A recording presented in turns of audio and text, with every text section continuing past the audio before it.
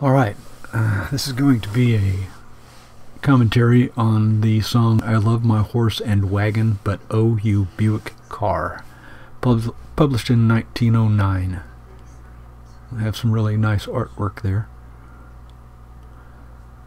as the race car shoots past Cyrus and his wife, Mary Jane, apparently, in their horse and wagon.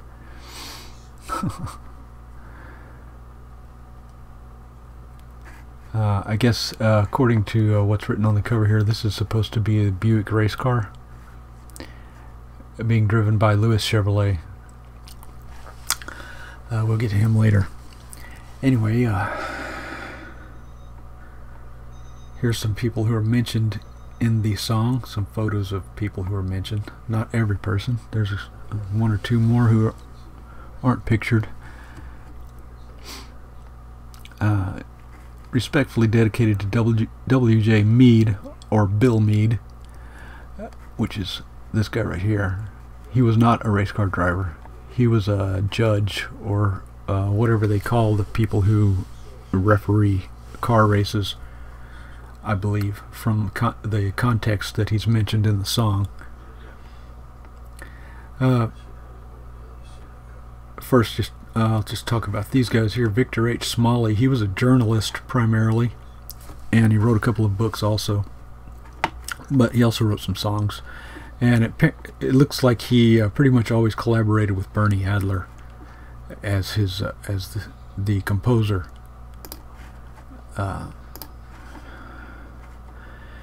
He lived from 1878 to 1910. He died at only 32, apparently of appendicitis or complications resulting from appendicitis. And he was a magazine publisher. He wrote a few songs. Here's That Lovin' Rag, and that's one that's still performed by ragtime piano players, I believe. A Mexican Tangle was a musical play, a one-act musical play, which he wrote with Bernie Adler in 1908, a year before this song was published. And two books he wrote, one called The Great Northwest and another one called The New Irrigation Law and What It Means for the West. I couldn't find a picture of him, I don't think. Let me see. Yeah, there's lots of music covers, but I couldn't find a picture of him. The next person, Bernie or Bernard Adler, he was a composer. This page here is at ragpiano.com.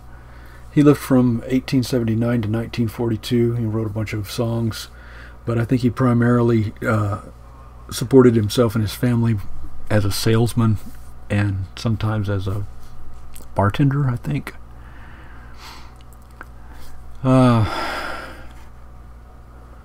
That Lovin' Rag, that's one of the popular ragtime piano pieces that he wrote that is still performed by ragtime piano players today. And a list of his songs. In 1909, the same year that he wrote I Love My Horse and Wagon, he also wrote That Dreamy Rag, and that Dreamy Rag song, I guess one was instrumental and one was a vocal version. And so according to this article, not a whole lot is known about him. Exactly where he got his musical education is now not known. So that's the writers, Victor Smalley and Bernie Adler. And we can just go through here. Starts out with Cy Perkins and his wife Jane, or Mary Jane, were going to town to sell some eggs, and a roaring to Zis, and past them whizzed Louis Strang in his Buick car. Louis Strang was a famous race car driver. At least he was famous in 1909. He lived from 1884 to 1911. He was also very young, only 26 when he died. As a result of he was not driving. It was a car wreck, but he was not in a race. He was not even going fast. He was barely moving, but he moved over to try to avoid another slow-moving vehicle, and he moved over too far on an incline, and the car he was in rolled over on top of him and crushed him. But he was a famous race car driver in 1909. And he died 2 years later after this song was published.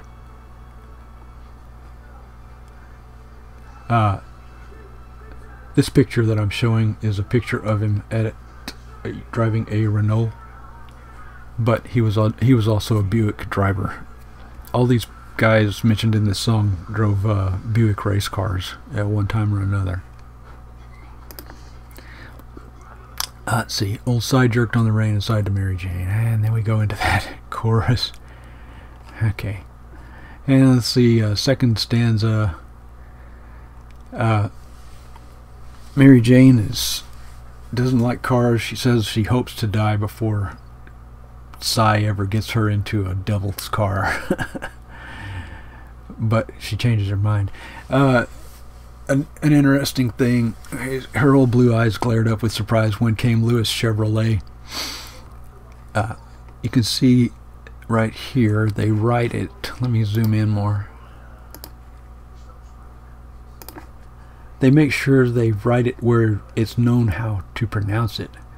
Here we see it spelled correctly, but here it's spelled with L-A-Y at the end, so you know to pronounce it Chevrolet. And that happens again.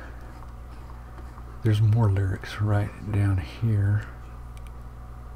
See right here, they do the same thing. They spell his name correctly, and then in parentheses they have it with a L-A-Y to make sure you know how to pronounce it, which is interesting. That means that in 1909, Lewis Chevrolet, although famous as a race car driver among racing fans, it may not have been a household name the way he was now. Lewis Chevrolet was, of course, one of the founders of the Chevrolet Automobile Company. He lived from 1878 to 1941. Unfortunately, he didn't really make any money from the car company that bore his name, because he sold his share in it at an early stage, and he made most of his living as a race car driver. He was born in Switzerland and later immigrated to the United States and became an American citizen. And he had a thing in common with Ford in that he attempted to get into the airplane industry. In a previous video I talked about the Ford Flivver, an experimental airplane that was built by Henry Ford. Lewis Chevrolet tried to start an aircraft engine company, which he called Chevrolet, but it failed. Wikipedia says it failed because of the Great Depression, which is a pretty good reason for it to fail. Became an American citizen in 1915, had a wife and family, and a pretty good racing career. And would have been quite well known, although apparently not well known enough that people knew how to correctly pronounce his name when they saw it written. Alright. He passed him by in a cloud of dust. Okay, there we go. Now we got all these extra stanzas down here that they didn't bother to put in the music, and sometimes these words don't match up too good. Bobby Berman. Bobby Berman was an associate of Chevrolet. Another Buick race car driver. Lived from 1884 to 1916. And let's see now, when they reached Crown Point, George DeWitt, he let them sit in his Buick and he turned her loose. So in stanza 4, the horse has gone lame, So George DeWitt let Cy and Mary Jane sit in his Buick, and by this time Mary Jane was all for it. She goes, "Buy in, let's try to sell the horse. It ain't no use, let's just get a car." And then so Cy said to DeWitt, "Gall darn it, let her rip." I could not find a picture of George DeWitt. The only thing I could find was this little bit of information here. He was born in 1886 and died in 1937, and his racing career was in only 1909. That was his full career. Apparently he went on to other things after that, but he was well known enough, at least by Victor Smalley, that he got mentioned in this song. And then this last stanza, which is written in a different typeface and a different color, which means somebody must have added it later. It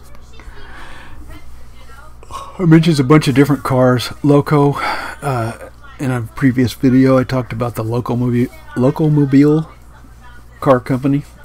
I'm sure that's what Loco is. And then all these other car companies, Knox, Stoddard, Apperson, and Fiat, that were racing for the big Cobe Cup. The Cobe Cup existed for only 2 years, in 1909 and 1910.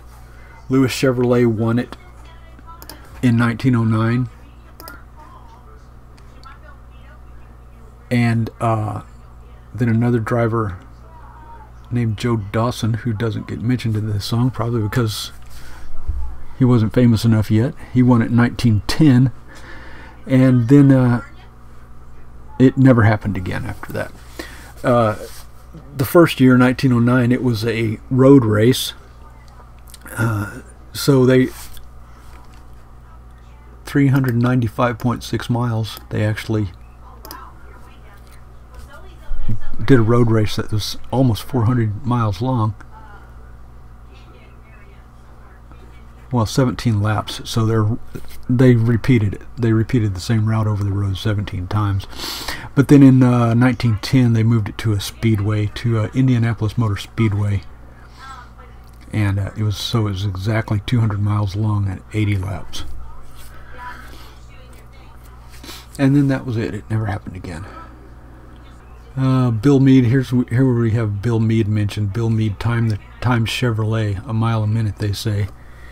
So he was a judge or somebody who ran the stopwatch, and Chevrolet didn't quite hit a mile a minute. Apparently, his winning speed was only 49.287 miles per hour. But he did set a record in another race, not the Cobe Cup, but in another race, he did set a record of almost 60 miles an hour, which back then was quite something. And then in 1910, the winning speed was 73 miles an hour. That's quite an improvement. And by now, Mary Jane has become a race car fan. She's in the stands and she hollers out, "Chevrolet's won!" So the song must have been written after that 1909 Cobe Cup race, Cobe Trophy race.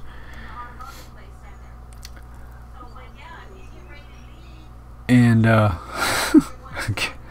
guess that's about all. I can't think of anything else.